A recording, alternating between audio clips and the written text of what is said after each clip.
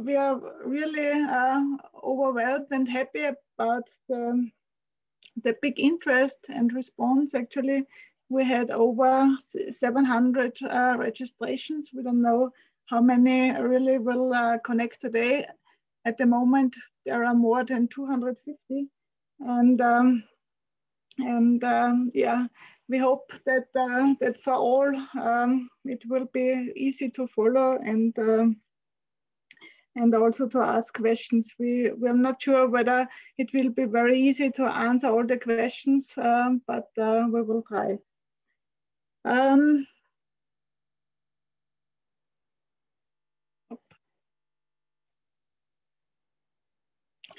The background of this webinar is that ICAR and IDF are cooperating on animal welfare, actually. And I don't know whether all of you know ICAR. ICAR is the International Committee for Animal Recording, and we are working on harmonization and standardization of traits. And on behalf of ICAR, the ICAR Working Group on Functional Traits, where I'm having the honor of chairing this, we have the focus more on functional traits, and one topic which you might know, where we have been working together with experts on claw health and lameness, is the ICAR Claw Health Atlas.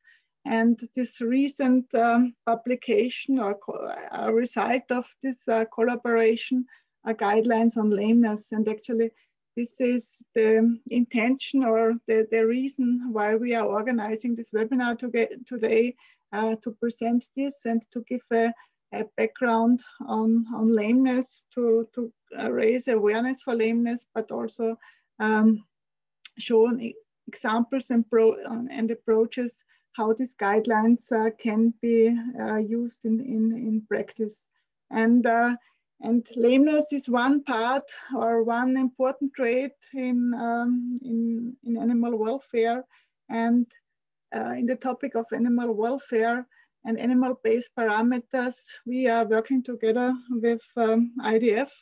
And actually, it's the second webinar in this cooperation. The first one was in general on animal-based welfare parameters. And we are really happy that we found very well known and experienced speakers. Sorry, Cesare? Sorry. My fault. Okay. Sorry, my fault. Problem? Okay. For the program we have put together is that first there will be a presentation from Nicola Gough. She's the communication manager from IDF on tools and practices to disseminate animal health. Then we will have a general introduction in lameness, a global dairy challenge from Professor Jon Huxley from Massey University.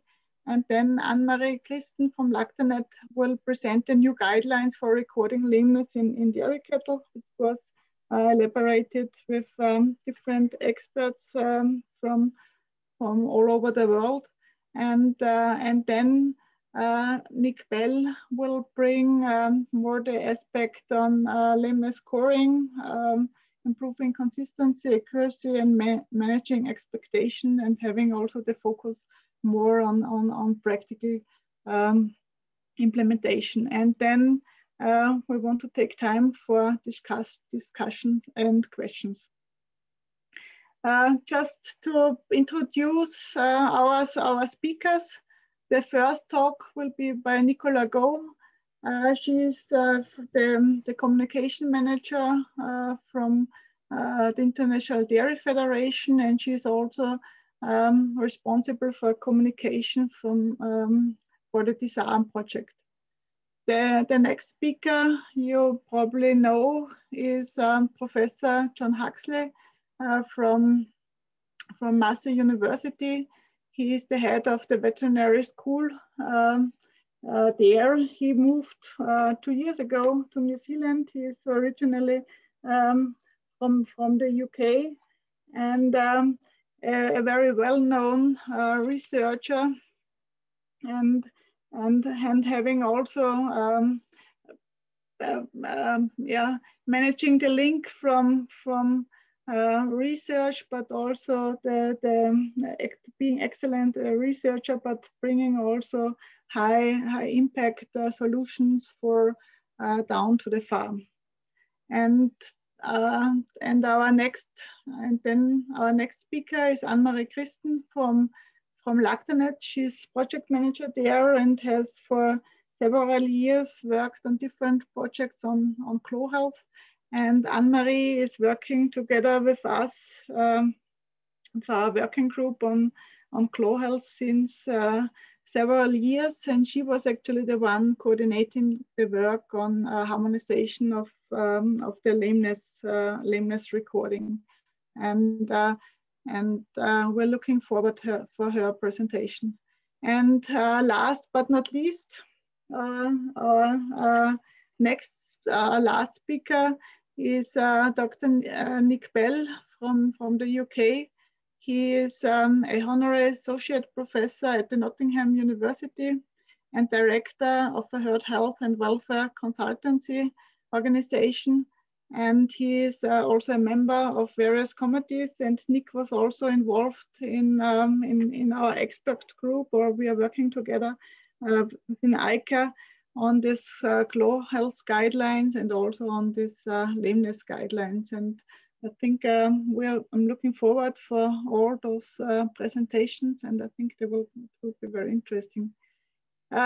Just a few organizational aspects. We have,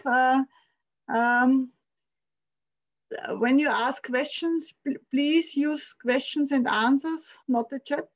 We will, after each talk, we might have 1 to 2 questions, and then we will have more the common discussion later. And the next thing is that we would like to get an overview who is, or an ideal actually, who is participating. And Cesare will launch 3 questions here. And when they pop up at your screen, then please fill it out. And then about a minute later, we will look at the results. Cesare, please, could you show the survey?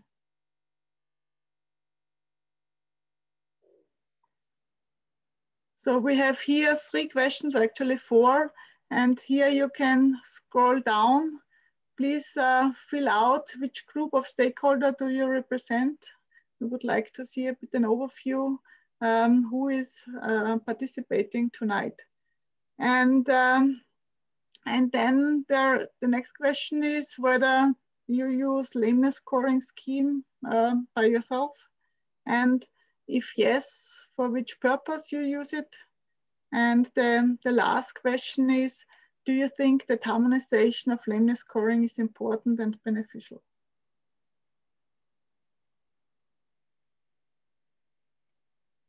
Don't know whether you need more time or you could answer already.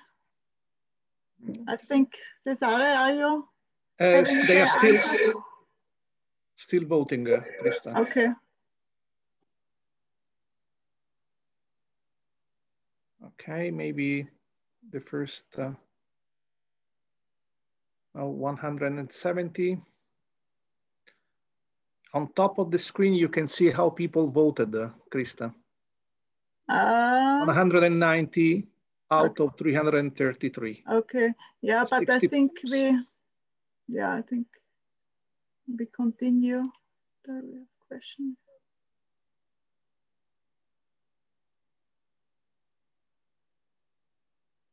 Yeah, okay. Maybe now.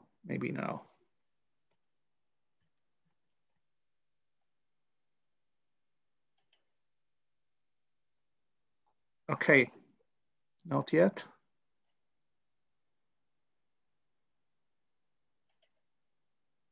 Okay, I'm going to close the polling. Okay. Okay, just a few seconds. Okay, 3, 2, 1. I close. Okay. And I'm going to share the results, Krista. Okay. So if you can see it, you have to click on polls, then you can see the results. Can everyone see the results? Okay, so we see we have a quite good distribution, also different groups actually there. There was in the chat that we did not indicate animal welfare specialists, so that we missed this group, and I think we need to write down that next time we have also this group.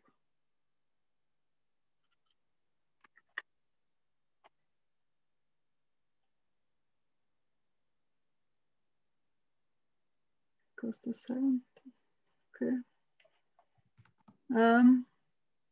Then do you use lameness scoring scheme? So 3/3 of the participants are using it, or those who participated in the survey. So it's herd management and welfare assessment, a bit more welfare assessment. And yeah, an overwhelming confirmation that harmonization is important. So actually, this is a confirmation of the work and intention of the cooperation work we are doing.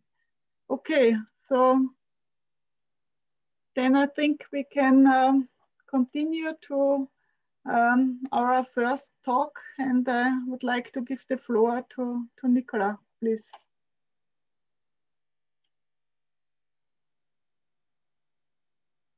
Nicola, can you share your screen? You are still, we cannot hear you. You are muted. You are muted. Not a good start, okay. Is it? Yeah, okay. And please share your screen. There we go.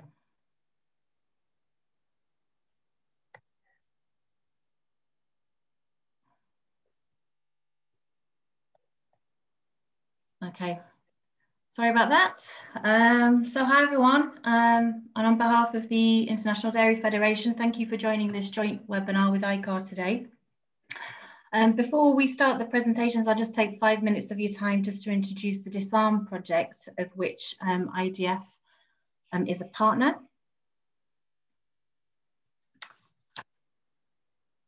So for those of you who aren't familiar with DISARM, it's a thematic network under the Horizon 2020 Research and Innovation Programme of the EU. It's a collaboration between farmers, veterinarians, advisory services, academics and industry, which focuses on sharing innovative solutions in the livestock industry to reduce antibiotic use and consequently reduce and prevent antimicrobial resistance. So the project aims to deliver on a number of aspects. So the aim is really to bring everyone together to promote best practices in livestock farming, which can reduce the need for antibiotic use by focusing on things like biosecurity, breeding for resilience and animal health, alternative treatment options, and targeted use of antibiotics. The project aims to share information across farming sectors, species, and countries. This includes events and workshops to raise awareness, to connect livestock farmers, farm advisors and the veterinary community with those who've adopted innovative strategies to reducing antibiotic resistance. The project also aims to provide information and resources on best practice, management strategies and new technologies to ultimately reduce antibiotic resistance. And this includes the development of practical farm health plans based on input from farmers, advisors and veterinarians involved at the farm level. The project also brings together further research and innovation work on reducing antibiotic resistance on farms, and promotional work as well through the development of platforms, programs and events, both unique DISARM events and also opportunities like this to try and share it to the wider community. So as you can see from on screen, just to give a bit of information about how the project is organised. So it's led by a number of livestock organisations across Europe, IDF being one. This partnership allows for the development of a community of people with an interest in reducing antibiotic resistance in livestock farming. The way that it works is members share ideas, innovative solutions, review practices and problems, and learn from the experiences and knowledge of others. The resources, that there is a DISARM website as well, and the resources are available in a range of languages to try and maximise sharing. And there's also a newsletter that's published in multiple languages as well. So the aim of the presentation today is really to try and get people involved in the project. So there's a number of ways to get involved in DISARM. You can join the DISARM community of practice on Facebook to discuss and exchange ideas. It's very interactive. We want people to get involved, to develop, to share effective practical solutions to combat antibiotic resistance.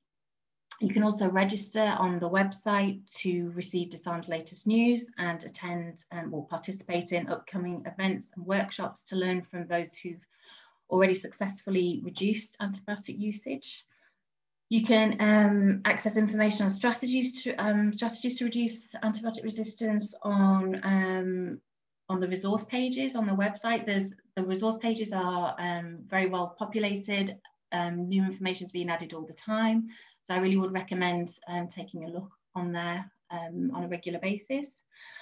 And we would like to ask if you're a farmer who'd like to be involved in the development of a farm health plan or to host an event or workshop, please do get in touch via the DISARM website or by contacting me. We appreciate that times are quite difficult right now, but we're more than happy to try and help set up virtual events if that's at all possible. And that's it really. So to close, there is a wealth of information on the DISARM project website. We invite you to take a look. It's the web address that's on screen at the moment. The project's also on social media, so we encourage you to follow and to share with anyone who might find these resources useful. So that's a very short start, 5 minutes, I think, Krista. and that's it. Okay. Nicola, thank you very much for presenting DISARM. I think it's very important to cooperate with projects who have a very strong focus on dissemination and also putting best practices into practice. And I think therefore it's really good to have this presentation. There is is there a question? Not really, I don't know.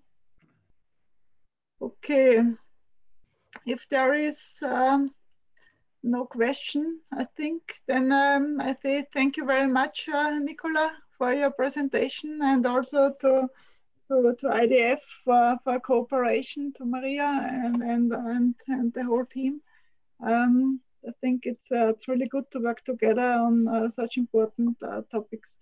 Okay, then I would like to ask Jon to give his talk about lameness, global dairy challenge. Jon, the floor is yours. Thank you.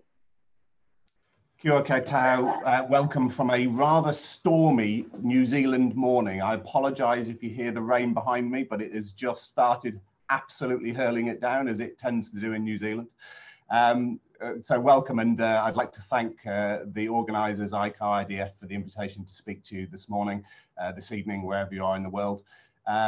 I guess I've just looked through the participants list, and I am going to feel a bit of a fraud speaking to such an expert audience, but I hope you'll forgive me. I've been given the brief just to really review where we are with lameness and just touch on some of the challenges that we face at a global level. And I guess the first thing I would like to remind us all is this is a global problem. It doesn't matter what system, what scale, what size, where you are in the world, lameness is reported as a problem. So the intensive systems, the extensive systems, the large herds, the small herds, we all are reporting lameness as a problem. And if we look at the sorts of levels we're talking about, they're reasonably significant. I'm going to focus on prevalence today because that's the metric and the method that we're talking about measuring lameness, and it's certainly the one that everybody has adopted.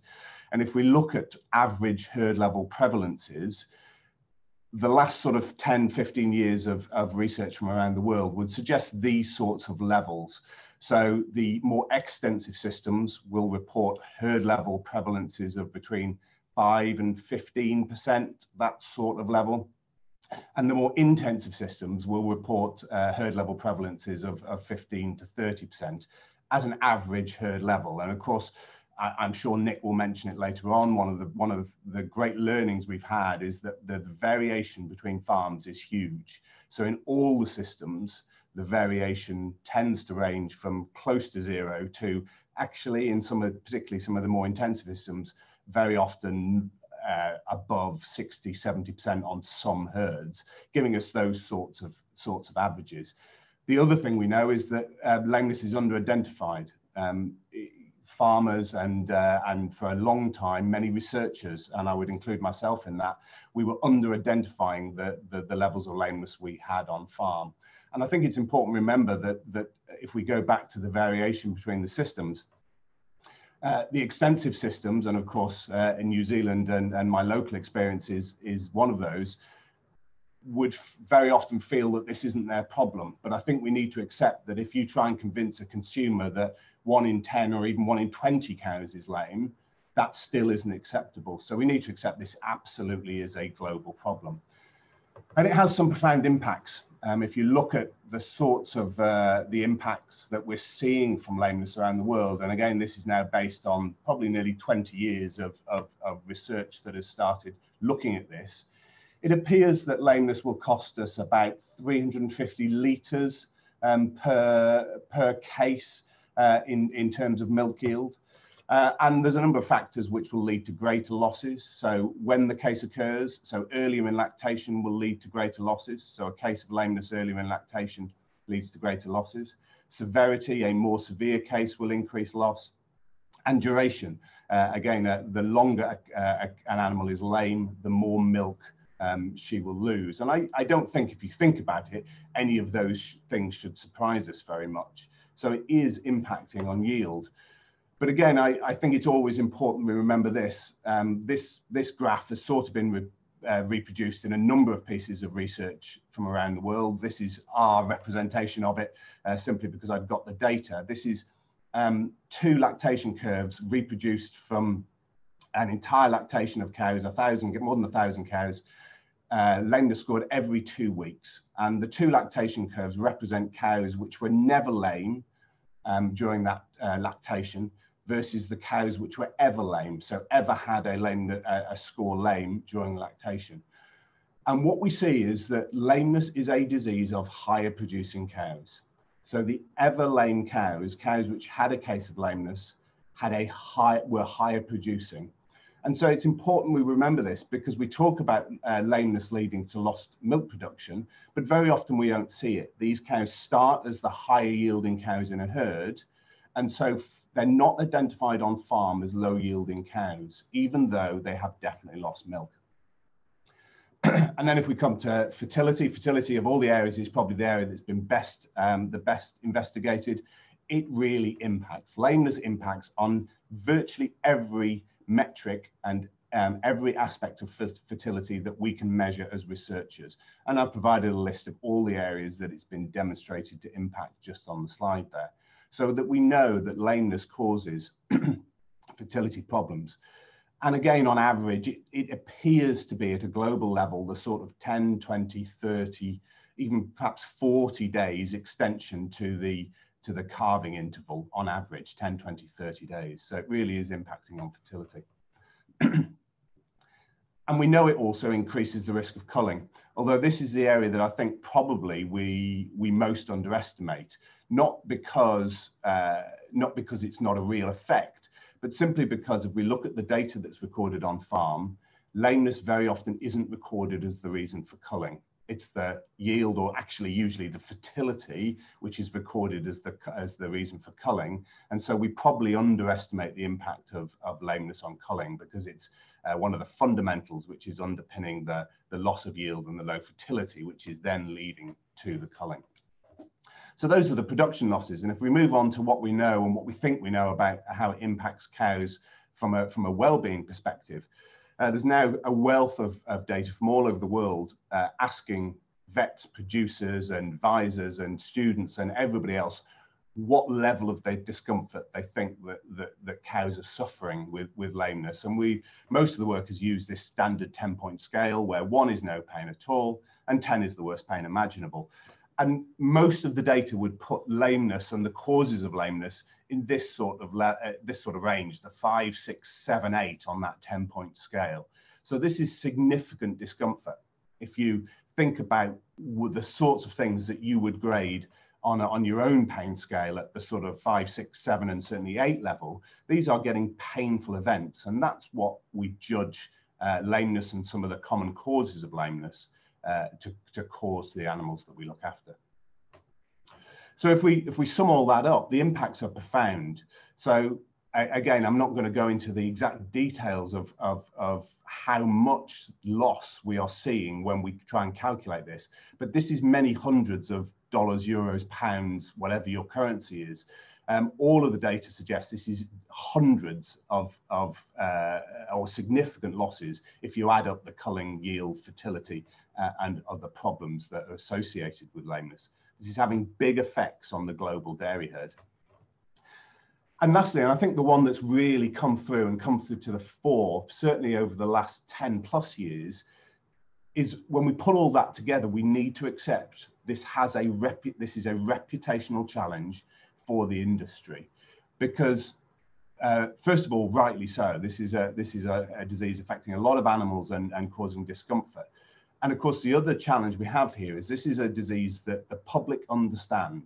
You don't need to be an expert to understand lameness and to identify lameness in animals. You know, if we look at some of our other big challenges, perhaps let's pick mastitis as an example. I think the average member of the public would find mastitis much more challenging to understand and identify, whereas lameness is front and center, and the public understand it. And certainly we are seeing this coming to the fore as a challenge reputationally for the whole industry. And I think when I got into lameness, I think the thing that struck me was how far behind our understanding of lameness was compared to some of the other big endemic diseases.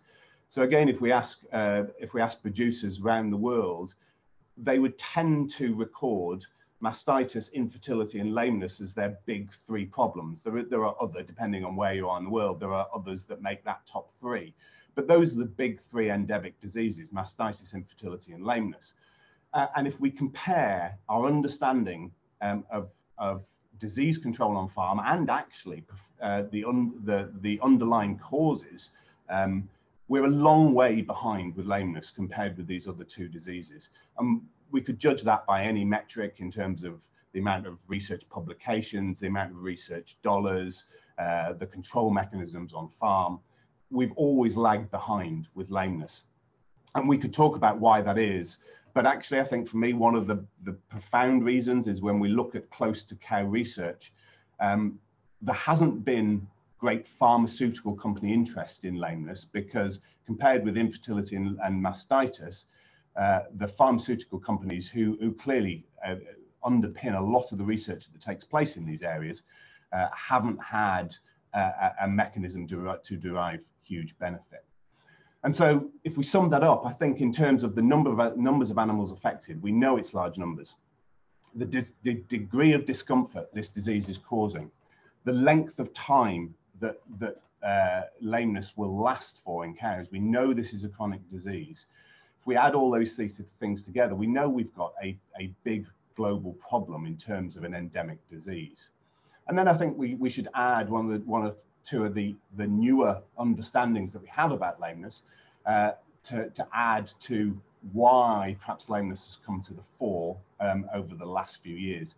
Firstly, we now understand that for many of the causes of lameness, it's a vicious downward spiral. So disease begets disease. When an animal becomes lame for the first time, she's more likely to become lame again in the future. A little bit like our understanding of Staph aureus mastitis, for example. We know that once an animal has a case of Staph aureus mastitis, that makes her far more likely to have a case again in the future. And all of the latest research is demonstrating that is true of lameness. We've also seen work demonstrating that lameness probably upregulates the pain pathways. And of course, that's really important to us to remember. So an animal which becomes lame upregulates pain pathways, making her more likely to show lameness and to feel lameness more profoundly when she has the next case. And we've seen the impacts on industry reputation coming through, and this being identified as something that our consumer really does care about. And so I think that explains why, actually, if we look at what's happened over the last decade or more, we have suddenly seen some very significant advances, and we've seen much more investment in our understanding and control of this disease on farm. And you know, rightly so. I think it's great that that sea change has occurred, and it has been a sea change. If you look at where lameness research was and lameness funding, lameness control on farm, sort of 15 plus years ago, the last 10 to 15 years have seen a profound change. And, you know, I can only speak from my own example. I've been extremely fortunate to now have a full decade of consistent funding of research into lameness. And I think that just identifies the importance that the producers and other organizations are focusing on lameness. And I know, looking at who's in the room with us, I know some of you have also been the recipients of that sea change in the funding and control of lameness. I just wanted to very quickly, as I draw to an end, sort of identify for me what has been our big changes in understanding of control over the last decade or so. And I just wanted to highlight 4 or 5 things very quickly. I don't intend to dwell on them to any great extent. But I think the things that really have come through for me are these. First of all, early identification, prompt, effective treatment. Work from all over the world has been demonstrated. If we identify lameness early, treat it quickly and effectively, it decreases and profoundly decreases the impact the disease has on animals. And again, every time I say this, we shouldn't have to say this. You know, as a veterinarian, I say this and think, you know, is it any surprise to us that it's better to treat disease early and when it's mild rather than leave it to become chronic and severe? But the research has clearly demonstrated there's a real benefit in early identification, prompt, effective treatment. I think the second thing I would highlight is our understanding of the vicious downward spiral. I've mentioned it already, but I think it's important we highlight it again. All of the research that's coming out now is demonstrating that once an animal becomes lame, she is far more likely to have lameness again in the future. And that's really important for our understanding of control on farm, because it means that if we can intervene early and prevent first cases occurring, we can actually impact on the whole lifetime of that animal. And so the vicious downward spiral of disease is an important aspect for us to consider. Then I guess we get into perhaps some of the more controversial areas, but anybody who's heard me speak before will know that I'm certainly an advocate in this area. If we look at the etiopathogenesis, the causes of particularly clawhorn disease, not so much dermatitis in this regard, I think historically we would have thought about this as predominantly a metabolic disease with some mechanical components. But all of the research now is suggesting this is predominantly a mechanical disease with some metabolic components. We're seeing this shift in our understanding. So we're moving away from the idea that this is rumen acidosis and laminitis, much more to this being an environmental, the impact of the environment and changes to the structures in the hoof. And our focus has been on these areas. We've focused much more on the calving effect. We know that calving has a profound impact on the whole body, including the foot. And actually, it appears that it's calving that's initiating some of the challenges that underpin clawhorn disease. We've seen a lot of focus on the digital cushion and the role of the digital cushion and how body condition score loss impacts on the digital cushion. And more recently, we're seeing increasingly that lameness, our understanding of why a case of lameness leads to a future case of lameness, it's because it alters those structures in the foot. So it alters the digital cushion, and we see new bone forming on P3, both of those things leading to the next case of lameness, this downward spiral of disease. And lastly, I just wanted to highlight the role of non-steroidals. Again, looking at who's in the room, I know there's a number of us who've been working on non-steroidals over the last decade or more and trying to understand the role of non-steroidals in lameness control. But I wanted to very briefly highlight what I think is the best study that I've ever designed and completed. We have just completed a 3-year-long randomized treatment intervention study using non-steroidals. And non-steroidals, as the previous work have demonstrated, are having profound effects. So instead of one-off treatments with non-steroidals, in this study, what we did was we randomly allocated cows for life to a treatment group where they either received non-steroidal or didn't receive non-steroidal associated with lameness events over that 3-year period. So an animal could carve in and then get non-steroidal at every time she was identified lame and treated. And we are seeing profound effects. And I'm afraid it's too early. Well, we're preparing that for submission right now. And I can't go into a lot more detail, as I'm sure you'll appreciate. But it really appears that non-steroidals can have profound effects as an intervention on farm if they're used at all cases. And so as I wrap up, I guess one of my big understandings of my more than a decade of lameness research has been that one of the things that we have lacked is consistently recorded high quality data. I came from, I started my career as a mastitis researcher. I see my former supervisor is in the audience. Hi, Andrew. And coming from a background of mastitis research, where we have huge quantities of good quality data, one of the things I learned from lameness was that really wasn't the case. And for those of us working on lameness, one of the first big problems we've always had is recording that high quality data. And we've had to go out and do that ourselves. And that's added huge amounts of cost to the research that we've been conducting. And so I'm delighted when I see initiatives like the ICAR IDF initiative that we're here to talk about tonight, because we're starting to see that consolidation and mechanisms for consistently recording the high quality data we need. And we know it makes a difference. We know that high quality farm level data, lameness data, leads to early identification and prompt effective treatment. We know that once we start measuring this, it starts getting identified and treated.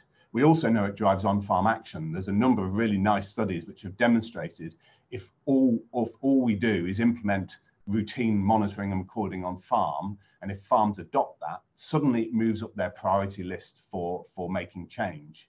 And there's a number of studies which have demonstrated that good quality data drives on-farm action. It certainly drives our disease understanding. As I've talked about, one of the big problems we all had when we first started investigating this disease was that we didn't have the high quality data even as a benchmark. And it was some of the Scandinavian countries that really showed us the way in that regard, and the types of epidemiological data that we could get out of having consistently recorded high quality data at a national level. So thank you for Scandinavia for really driving us in that regard. And lastly, of course, genetic selection. If you talk to the geneticist, one of the big problems they always point at lameness is they say, well, give us the high quality phenotypic data on farm, and we know that we can start selecting for lines of cows which are more resistant to disease, because we know that we can select. It is heritable, and we can select for some aspects. So as I say, I'm absolutely delighted to see the initiative launched by ICAR IDF. I think it's long overdue, and I'm sure it will become the next fundamental underpinning step in progressing our understanding of disease over the next decade or more. Thank you very much for your time, and I will hand back to our organizer. Thank you. Okay, Jon, thank you very much for the really interesting and motivating talk, and also for, let's say, encouraging us in our work to see that that research really shows that there is benefit and that there is important that we work on this harmonization. Before moving to the next talk, I think we could have one or two questions. There is one on how lameness affects ovarian cyclicity. Any mechanism? Possibly there is another question related to the fertility, the link between lameness and fertility, made by Sofia Matalia. So there are two questions that are very similar, possibly. Thank you, Susan. Yeah, no, I see them both, and I think, you know, I didn't dwell on it, and I certainly didn't take the time because of time constraints today. But this is an area that we find really challenging because we end up with this circular argument of high yield, fertility, lameness, loss of body condition, poor nutrition, and actually working out what is starting, it's chicken and egg, you know, where does this start? Is it the lameness that impacts on nutrition, which impacts on fertility, or is it the genetic lines of these cows, which mean that they are infertile, become lame, but are high yielding? Yeah, it's a hugely challenging area. And honestly, I think we're going to really struggle to pick this out, but it does get me onto one of my favorite areas, which actually I start wondering whether there is a unifying theory here, because if you look at some of the latest data where we start looking at a transition, I wonder whether there is a unifying theory somewhere where, because we know we can identify animals even in transition which will fail in early lactation. And I just wonder whether there is something pulling all those three things together. If we get into the specifics of impact on ovarian function, again, there is some work, and I haven't got it. It's not my real area of strength, but we've certainly demonstrated that lameness is associated with changes to ovarian function. But you're right. The problem is that because these are high-yielding cows, and that's why they're having fertility problems, and then they subsequently become lame. It's a hugely challenging area. That's a very long-winded way of not really answering. Sorry. Okay, Jon, thank you very much. We have quite some other very interesting questions, but I think we will keep them then for our general discussion. And Jon, thank you very much. And we will move to Anne-Marie Christen from Lactanet, and she will present the work we did together with the different experts on Gough health, on recording lameness in dairy, or on guidelines for recording lameness in dairy cattle. And we are then really interested also to get feedback to that. Anne-Marie, please, the floor is yours. Thank you, Krista. You hear me well? Yes. Yes, thank you. Good afternoon, good evening, and good morning, everybody. So Dr. Huxley just presented an excellent presentation on the impact of lameness for the dairy industry, but as he stressed already in his presentation, if we want to improve the situation, we need to record numbers and information. So today I'm very pleased to be the representative of that group of experts who get together and decide to create these ICAR guidelines for recording lameness in dairy cattle. So the objective of my presentation today is to give you a quick overview of the content of these guidelines. I invite you all to download those guidelines because there is very interesting information, references, tables that will help you to start recording lameness on the farm and maybe for your industry. These guidelines can be found on the ICAR website under the heading Guidelines, the section 7 and extract number 5. The aim of these guidelines is to harmonize the trait definition and to standardize the data recording process. The guideline describes the common lameness scoring methods that are used in the world, and we have more specifically the recommended practices for an harmonized scheme.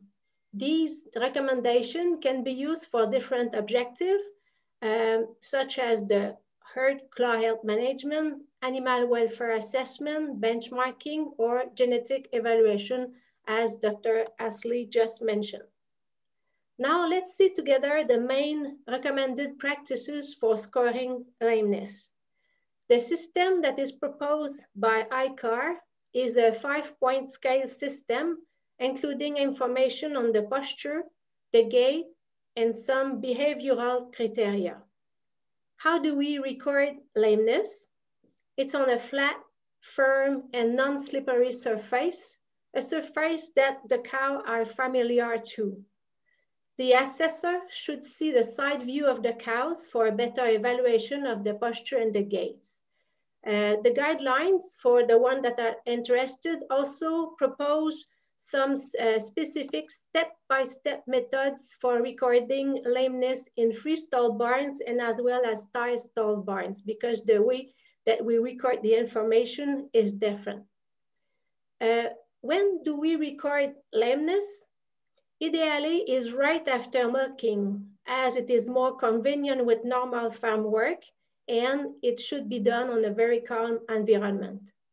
The gait of the cow is generally improved after milking because the reduced size of the udder and the motivation of the cows to going back to their pen. How many animals should we assess? It's usually proportional to pen size or herd size. So in the guidelines, you will find information about how many numbers of cows, depending on the size of the herd. The guidelines also proposes information for large pasture-based herds, like that is existing in the country of Dr. Huxley in New Zealand and as well in Australia. How often should we look for lameness? Every 2 weeks to once a month, according to the farm objective. Every 2 weeks would be optimal because it's very important for early detecting of the new cases. But sometime on farm condition, human resources, and the time that is required to record lameness can reduce this frequency. The guidelines that we are proposing are very simple, so they can be used easily by dairy farmers, veterinarian, hoof trimmer, dairy advisor, as well as farm employee. But the most important factor is the training. Literature reports that training should be a combination of theoretical instruction and practical training. They recommended that the annual training is highly recommended because the more you score cows, the better you are at seeing the lame cows. It's a bit similar to body condition scoring. Without training, as people tend to get used to see lame cows in their environment, only the severely lame cow can be detected. Now I'm going to present you the table that summarizes all the criteria for each cow. So this table well describes the 5 different scores of lameness. For each score, there are 2 pictures, one showing a standing cow and the other a walking cow. And for each score, there is a description about the posture and the gait of the cow. And on the last column, some more criteria which can help to differentiate between 2 scores, like the movement of the head, if the joints are stiff, and the reluctance of bearing weights. Sometimes this information can be useful to differentiate which score you are looking at. Here is the information for score 1, 2, and 3, and in the guidelines you will also find the information for score 4 and 5. This proposal is not new information, but a combination of existing information. First, the pressure system 1 to 5 that is widely used and easily applied under farm conditions. Then the picture from Zimpro that show the reluctance of bearing weight on the affected limb. The picture also put an emphasis on the back line of the cow, which can help to detect problems. and the written description and criteria are from the Code of Practices for the Care and Handling of Dairy Cattle that is used in Canada.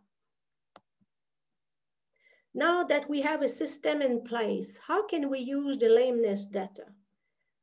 Certainly for herd management. It helps dairy farmers and the advisor to early detect the claw problems. Early detection will prevent the escalation of repeated events and will surely avoid chronic cases. But if we want to improve and monitor the lameness at the herd level, the information should be recorded in the herd management software of the farm, or at least on a paper recording sheet for future consideration.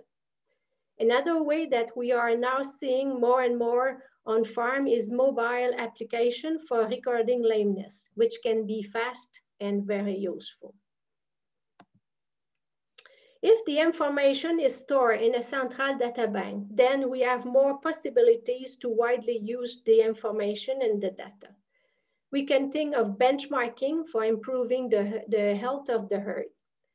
And also like the welfare. This disease, it's a visible disease. So it's very important on a consumer point of view, because they are very concerned the way we are the way we are doing milk production. So they have an eye on this. So this is why lameness scoring is commonly used in welfare assessment.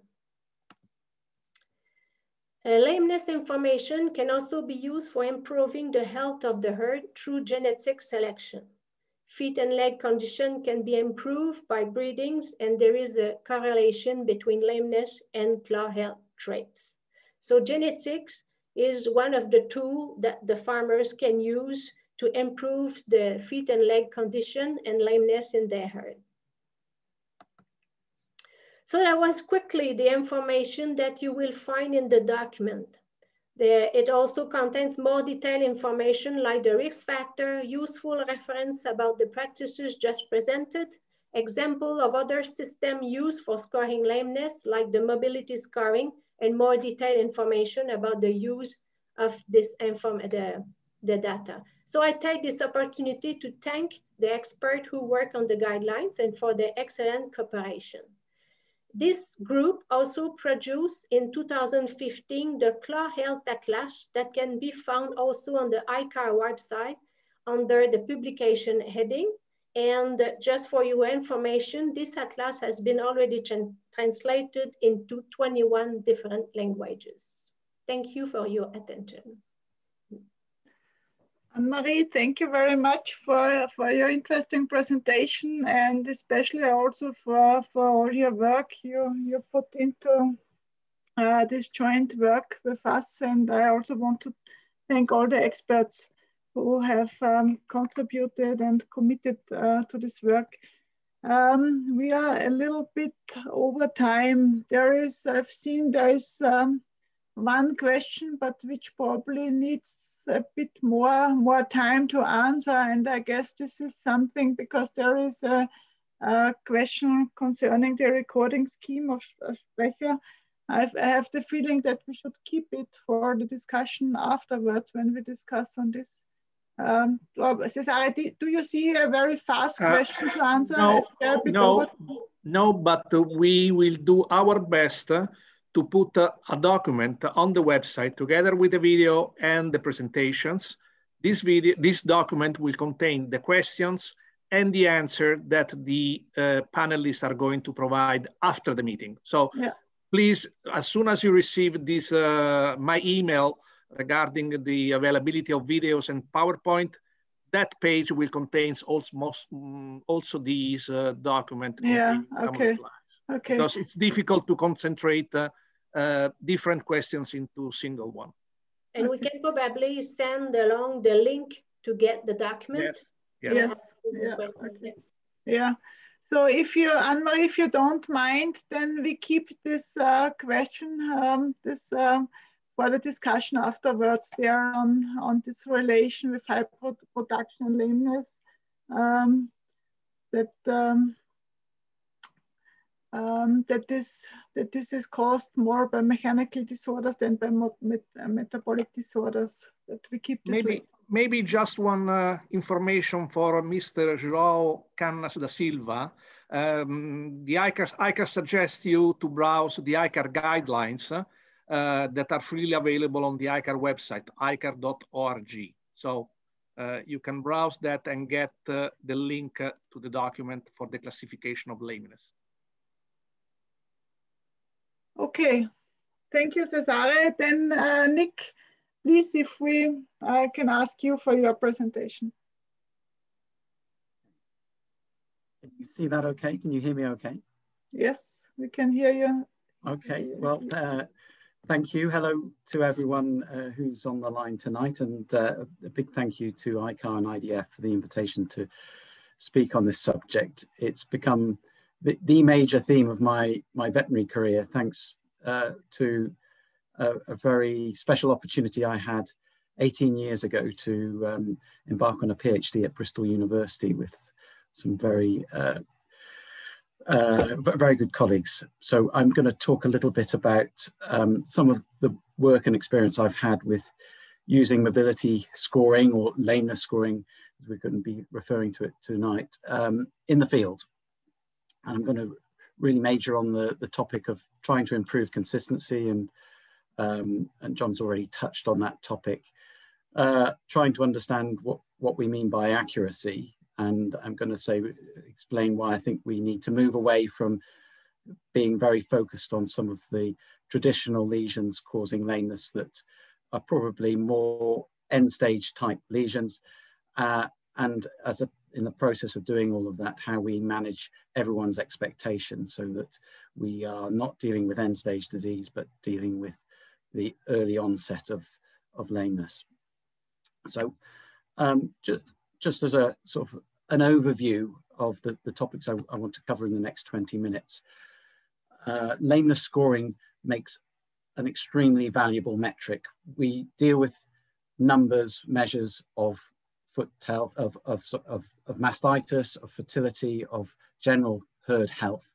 And if we want to manage a condition such as lameness, then we really do need to have some robust metrics in order to establish where we are currently when we're working with a farm, and where we want to be. I also want to talk about the fact that lameness scoring, while you can teach yourself to some degree, that if you want to have standardization, that means you've got a comparable metric between farms and over time, then you need to do some degree of standardization, and that can't be a self-taught exercise. So you have to do some form of training in order to make sure that you as an observer don't inadvertently drift in the way that you're scoring, and that what you are measuring is comparable to others. And as I mentioned just now, that most classic lesions, in my opinion and the opinion of quite a number of others now working in this field, are advanced end-stage type of disease, and we really need to try and tackle that.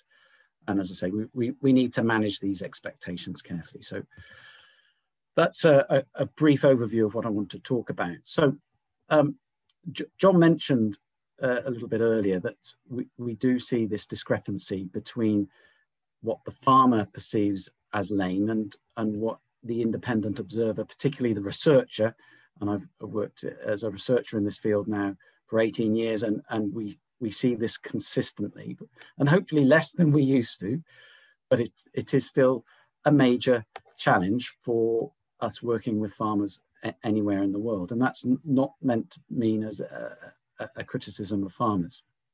So here we've got a scatter graph showing on the y-axis the prevalence of cattle in herds as measured by researchers, and along the x-axis the prevalence as reported by the farmer, or estimated by the farmer in most instances.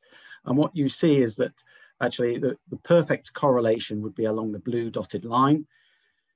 And quite clearly what we see here is most of the farmer estimates are somewhere between 0 and 10%, whereas the researcher estimates are ranging from 80% down to close to zero. So so major discrepancies there between researchers and the farmer. Now, you could quite rightly get into a debate about who is right in these instances. And of course, what we're talking about is an assessment of lameness levels. And we've really highlighted that the term lameness can mean such a different thing to different people. So there is a real advantage to placing a score to demonstrate that we're dealing with a spectrum and to place the cow in the correct spot along her spectrum of lameness behavior. So my interest in this subject was really stimulated as part of my PhD study, and I was visiting 60 farms and evaluating lameness in great detail on those 50 farms. And one of the key conclusions of that work, one of the biggest predictors of the prevalence of severe lameness, was how well the farm implemented early detection prompt effective treatment. Now there was an intervention component part of this study, but this was probably the most important finding from my perspective as a lameness researcher, and then, as I say, became a bit of a major theme for us working on the subject of lameness in the UK. We built on that with initially a case study where we looked at, and here we've got a graph from that case study where we thought, well, let's apply the concepts of early detection prompt effective treatment, or EDPET as we would abbreviate it, to a farm, a high prevalence farm, 70% of cows lame. And using those principles, we could take that farm from 70% lameness levels, terribly high, that down to 15 or 16% over the course of just over a year, which was probably our initial bit of confirmation that this was probably a good theme to work on. We followed that up with a randomized control trial where we allocated cows to a treatment and control group, and again demonstrated we were able to reduce the prevalence of lameness significantly in that way. But we also demonstrated that chronic lameness is a real issue, and that in most commercial dairy herds, there is a delay to treatment, which might be for practical reasons, it might be for awareness reasons. And then John mentioned the work that was then followed up with a couple of randomized control trials at Nottingham University that really helped us understand more about the effective treatment element of that equation. So to summarize, there is a growing body of evidence to show the importance of early detection prompt effective treatment to the overall management and reduction of lameness in dairy herds. Of course, there is no room for guesswork in the dairy industry, and I really believe that passionately as an advisor, as someone working as an advisor in the field, and particularly as a researcher. We need to have some robust measures, and we can use those robust measures for benchmarking purposes, and we could use prevalence, and we can also benchmark severity.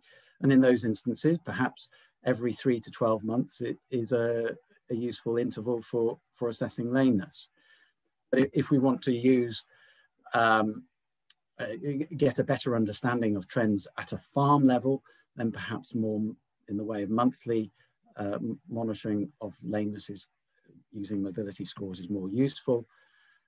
But if we really want to use lameness scoring as a screening tool, then we really need to be looking at every 1 to 2 week intervals in our scoring. And this is when actually the use of scoring systems can become hugely powerful, because it does have enormous potential and utility as a screening tool, particularly in the large herds where there may be people who are less tuned to lameness working with cows in the parlour. So in those instances, having someone dedicated to screening cows can be very useful and powerful. And then, of course, through this process, we then generate some useful data that we can then start to tease out things like cure rates, which might be 4 to 6, well, we would say 5-week cure rates can then generate some useful additional information to hone some of the treatment protocols that we might be applying on dairy farms.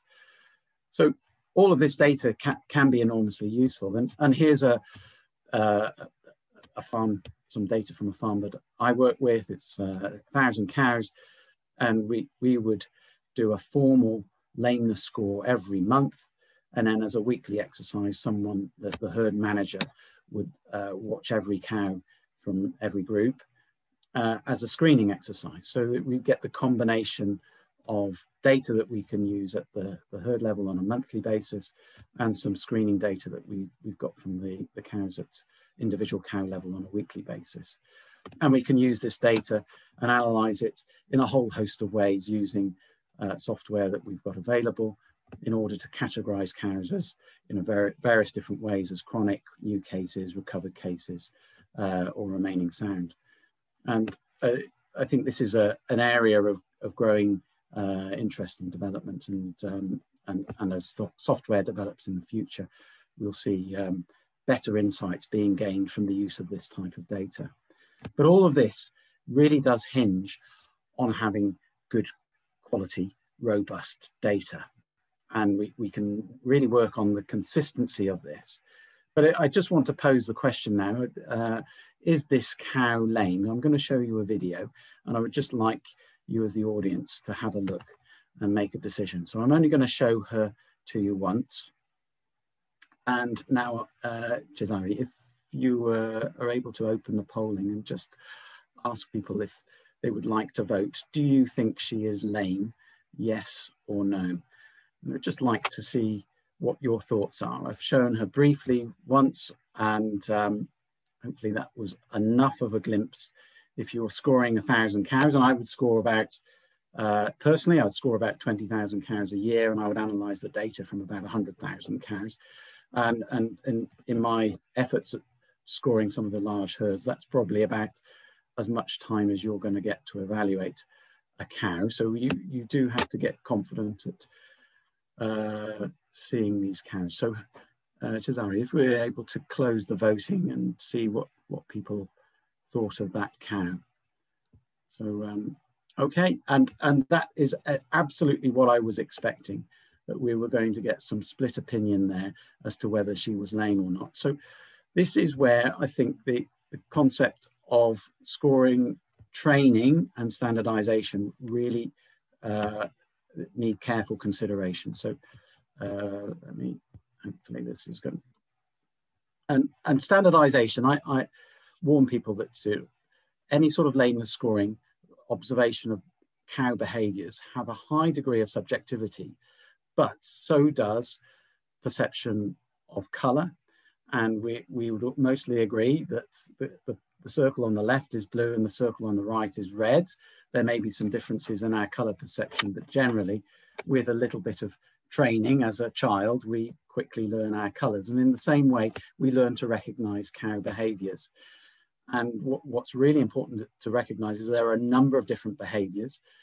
Back arch and the way the cow places her leg and flexes her joints are some really important predictive signs that we know from some of the published literature, but it's the combination of signs, the overall locomotion score or lameness score, that is most predictive.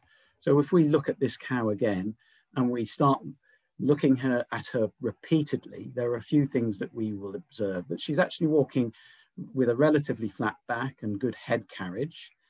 She's having a good look at us as she walks by. So at first impression is that she's walking fairly well, and there seems to be a reasonably even rhythm in her weight bearing. But actually you start to look more closely and the back right swings through more quickly and the back left looks stiffer because there's not as much flexion in her fetlock joint. So what we notice is the dew claws don't descend to the ground as much in the back left as in the back right. And this is a really clear indication that there's a problem going on in the back left. And we can use videos as part of the training exercise to highlight some of these behaviors and to identify that actually she is tracking up pretty well. The tracking up is where the back foot lands where the front foot left off. So that's not an issue, but she is placing a back left slightly narrow and one footstep and slightly wide in another.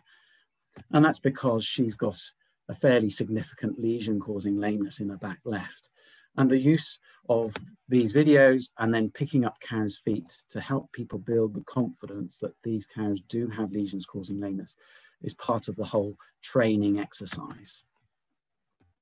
So I would argue that the standardization requires a few key things to be considered. So training is an essential thing. You can do a certain amount of self-training, but in order to get true standardization, you have to understand how others are perceiving those behaviors.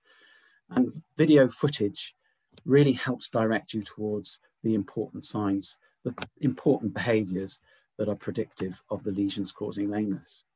And then of course you need to practice, and there's some indication that probably something in the order of 500 cows are required in order to get some level of reasonable consistency in identifying those behaviors and build that confidence.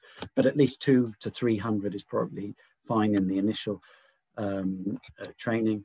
And then lifting the feet to help people really build that confidence that there are lesions there. And then you can go on to start doing some degree of performance benchmarking, and that could be in the form of quantifying sensitivity, specificity, accuracy, and positive predictive value with the level of scoring and sensitivity that you're applying to your scoring.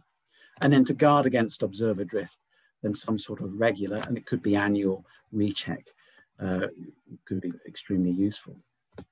And the reason I think this is really important to get right is because when we look at different experts, researchers in the field, and we get them to do a scoring exercise using video clips, then if we haven't got some degree of standardization, then we're going to experience some variability, and that's to be expected. That's just part and parcel of the variability in which we perceive the behaviors causing lameness.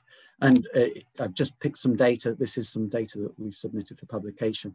We took some people who've published in the field of lameness, and we asked them to observe some videos. And thank you very much to all of those for participating in this, and thank you to ICE Robotics for facilitating some of this work. And we've got so we scored over 200 cow clips in this exercise, and one expert was down as low as 36.8% prevalence, and another one as high as 58%. So we've got some variability in the prevalence estimates that would translate to some issues if we're not careful. Of course, we didn't do any standardization ahead of this work. And I mentioned we can look at various performance metrics when we're looking at how we are scoring. There are some metrics that we talk about quite frequently. We talk about the sensitivity, and just to remind you briefly, sensitivity is looking at the true positive rate. So if we're looking at all the cows that are lame, what proportion of them have we correctly identified? And in this example, then 4 out of 6 cows that might be picked out at lameness scoring. If we've missed 2, then our sensitivity is going to be 4 out of 6. If we're looking at specificity, then we're looking at the true negative rate. But from the farmer perspective, it's probably the positive predictive value that the farmer's really focused on. And the positive predictive value is of the cows that the scorer has found as lame or the system has found as lame, what proportion of those look to have lesions causing lameness. And of course, from the farmer perspective, they'll be looking for the classic lesions, the sole ulcers, the white lines, the toe necrosis, the things that are quite obvious to most farmers. And of course, if the farmer picks up a foot and cannot see anything other than a mild bit of sole hemorrhage, then they're liable to think that there's a problem with the scorer. And this is something that we really encountered. And sometimes the passions can be really high in this respect. Just to remind you, the last metric is overall accuracy, and that's the combination of true positive over true negative over all the cows that are scored. So the farmers expect lesions like this, the sole ulcers, the white lines, and when we look through farmer records, these are the things that predominate. What we don't see is the sole hemorrhage to a large degree. And my argument, my hypothesis is actually many of the clawhorn lesions start in some ways as sole hemorrhage, or as we'd often describe it, sole bruising.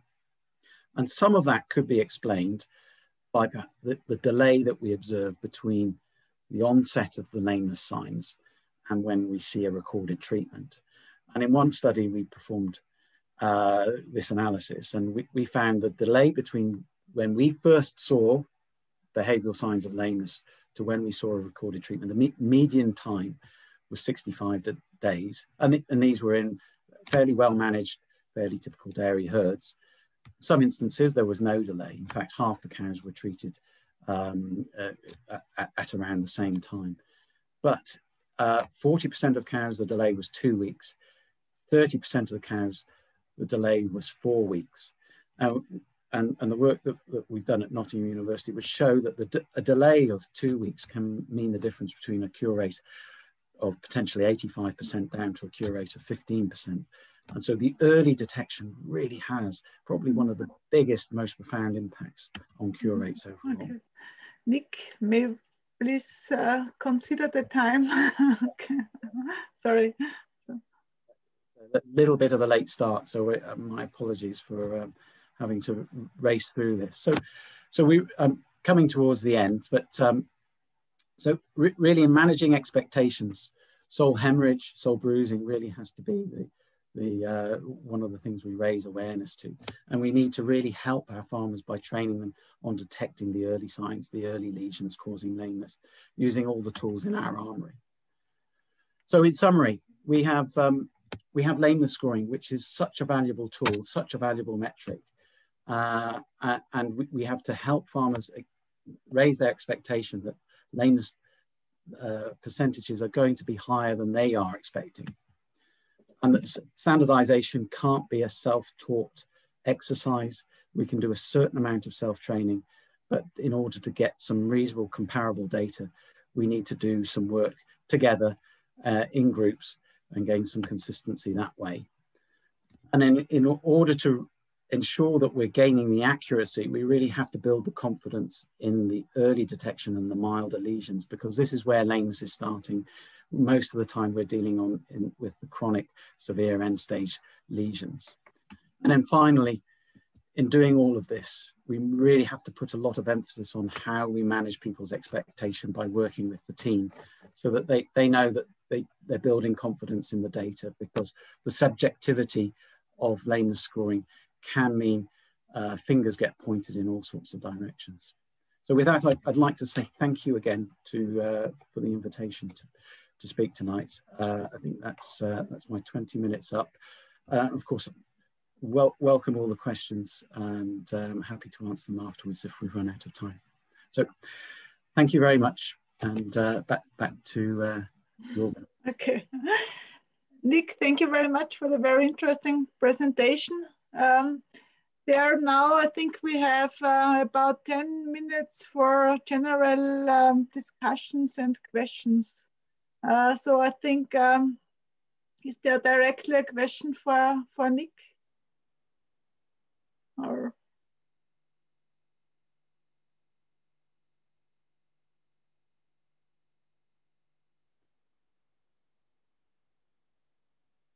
There is a question for Nick about scoring 500 cows. How much time will it take? Every 2 weeks is recommended? So the fastest herd that I score on, they are milking at around about 370 cows an hour, and 370, 380. So those cows are coming out quickly. Thankfully, they're not a high prevalence herd, because I think I would be struggling if they were a high. So they're doing a great job, and they're around about 7 or 8% lameness prevalence. There are other herds that are milking at around, so I'm always scoring out of the parlour as cows are being milked. There'll be other herds that will be much slower. So 500 cows being milked at 200 cows an hour, you could be done in 2.5 hours. So the managers that are doing this scoring, I'd be asking them to do a different group each day so they don't get overwhelmed, and watch every cow at least once a week. There is a question from Peter Rondell, very tightly connected with this one. He's asking about the automatic scoring system. Do they exist? Are there a few commercial available systems that can be used? Yeah, so this is a really exciting area of research at the moment. And I think the work done by various researchers all around the world show that the technology can find these cows. There's a little bit of debate about whether humans can outperform the technology, but I think what the technology does is it looks every day. And yeah, it's that intensity of searching for the cows that's so good. There is no perfect system out there. Even human scorers are imperfect. And perhaps sometimes our expectation is that we want to find something that matches up with the best human scorer that we've got. And of course, all the automatic systems will have their strengths and weaknesses. But I've done a little bit of work with Cow Alert. I've done a little bit of work with some of the other systems out there, camera-based systems. There's a load cell system, and they all pick out cows to some degree. And I think the role of automatic lameness detection in the future will be hugely exciting and important. Thank you. Thank you. There is another, sorry. There is another question possibly for Jon regarding the stress, since Frank van Erdenburg suggests that the lameness is mediated by stress. So reducing the stress could be reduce also the activity of neurons in the hypothalamus, he suggests. So maybe Jon can provide a reply to this question. Yeah, thank you. And I've been furiously answering questions in the chat as well as we've gone along. So, okay, sorry.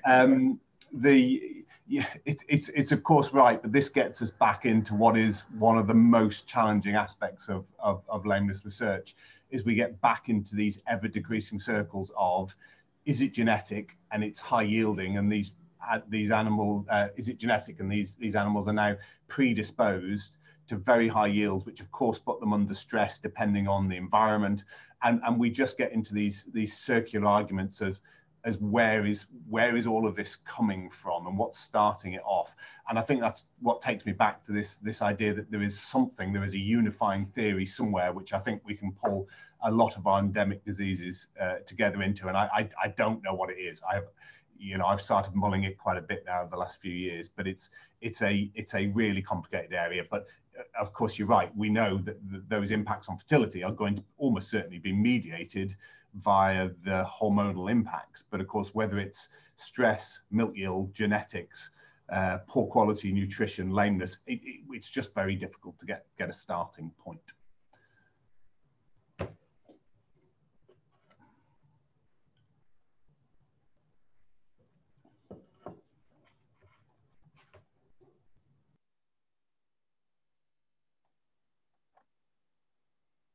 I see that most of the questions have been answered.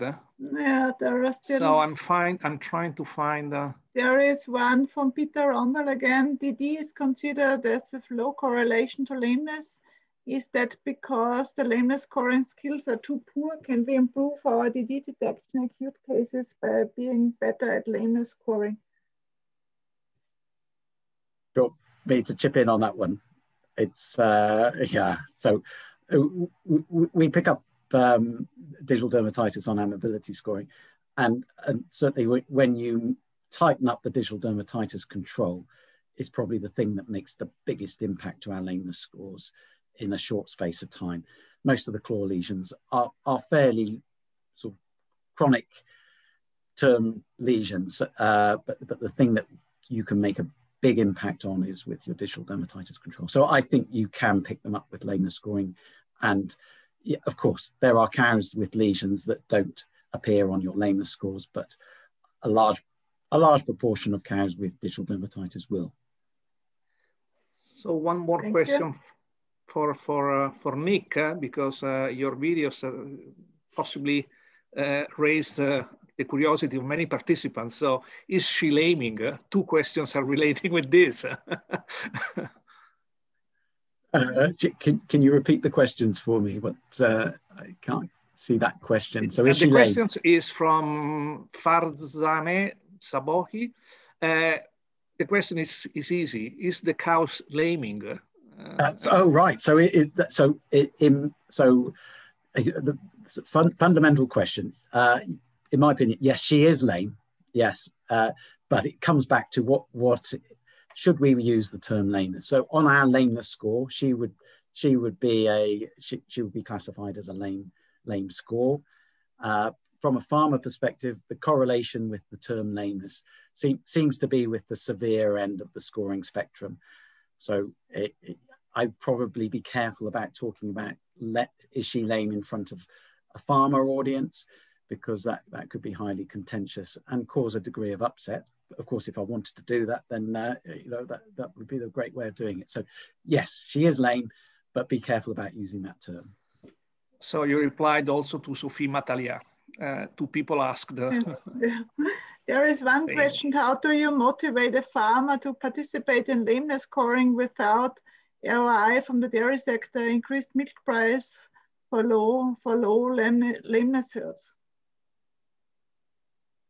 Don't want to answer that one, or well, Nicola, shall I answer it? Shall I answer it? I do a costing exercise, so I run through the figures that Jon was sort of alluded to earlier. You quickly see that the cost of lameness, while they're mostly hidden costs to the producer, just far outweigh the cost of investing in someone to do the scoring for you. And the scoring doesn't have to be, it's not a costly exercise in relation to the cost of the disease. And we invest that money in gathering that data for other diseases. So we just need to accept we're going to have to gather some data for lameness, and that's the investment. And there's a good return on that investment if you get it right. Okay. Krista, I just had one comment in that. Sorry for interrupting, but what came across to me in both Nick's and Jon's presentation was the value of early detection.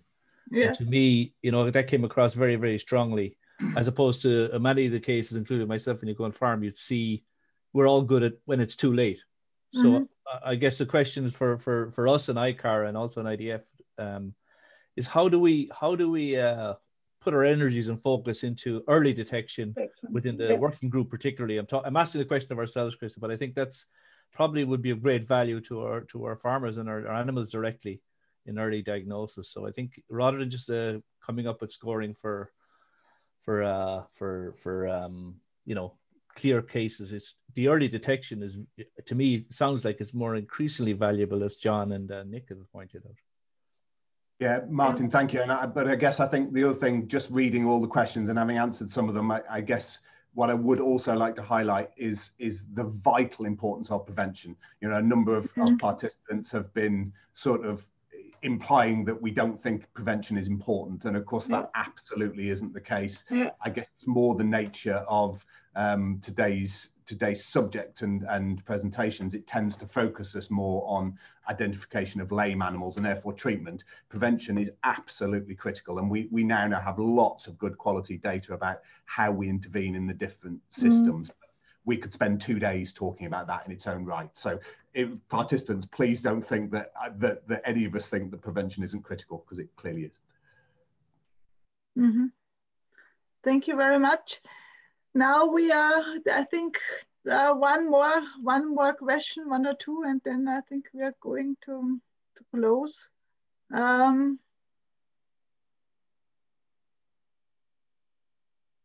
Krista, there is one here. Which score should we count and register as lame? 2, 3, 4, or 5, or all? Okay, so Anne-Marie, it's you. I'm not pretending to be a lameness expert.